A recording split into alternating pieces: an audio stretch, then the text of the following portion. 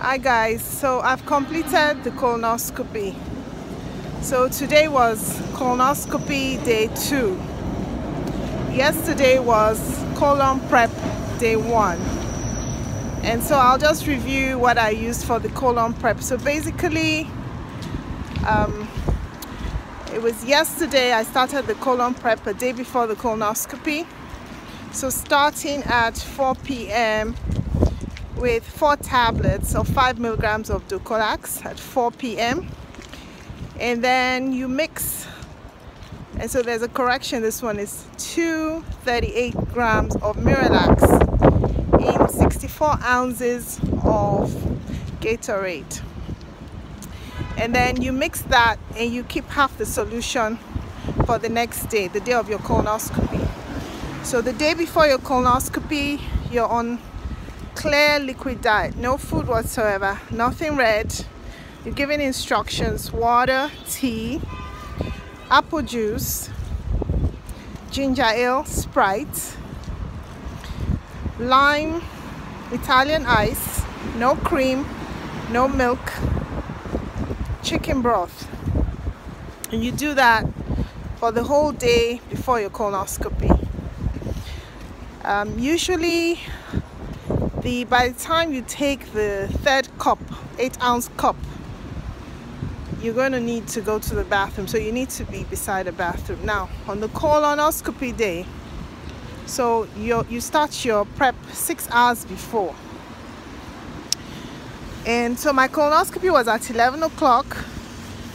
I was up at 5 o'clock to drink the other half of the Miralax Gatorade mix. So I started at 5 o'clock, 8 ounces, 5:15, 8 ounces, 5:30, 8 ounces. By 5:30, the laxative effect had kicked in, and then by 5:45, you take the fourth 8 ounce. So that's total of 32 ounces, and then you drink about 16 ounces of water. By the time you drink your third 8 ounce of laxative prep, you're going to be on the toilet. So you're going to be on the toilet probably about 5 to 7 times. So you need to be near a toilet. It's not a joke, it's real. And the colonoscopy procedure itself was really good. It was a really good experience. You are met by the anesthesiologist, the doctor, the nurses. So you have a team of about 7 people taking care of you, and you're giving an IV. So a cannula goes in your arm and you're giving medication to help you sleep, and the next thing you know, you're awake, and then they tell you your colonoscopy is over.